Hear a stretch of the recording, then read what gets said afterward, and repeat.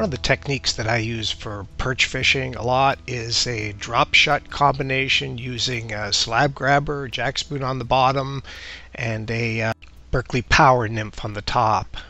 You can substitute with live bait on the top hook, a multitude of small rubber baits. But the Berkley Power Bait has been an exceptional bait for me for all sorts of panfish and whitefish. The technique is extremely simple.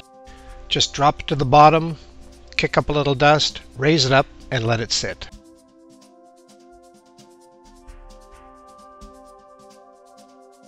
The key to it is not overworking the bait. You simply slash it around to get attention, but once you have, just let it sit.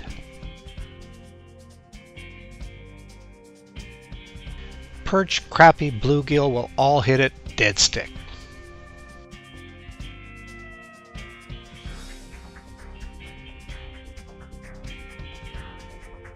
You can use it to attract fish by slashing it on the bottom.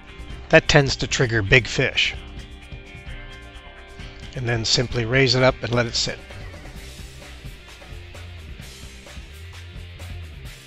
Jigging it wildly for an extended period of time will only spook them away. Small, subtle actions are the key.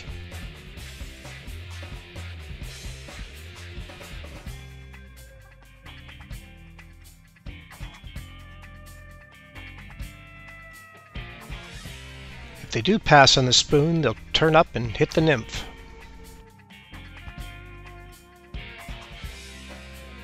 The rod that I use for this is a 28-inch Fenwick Atos, medium light with a fast tip. For more tips and techniques, go to the Lake Simcoe message board in the video section, Tips and Techniques by John White.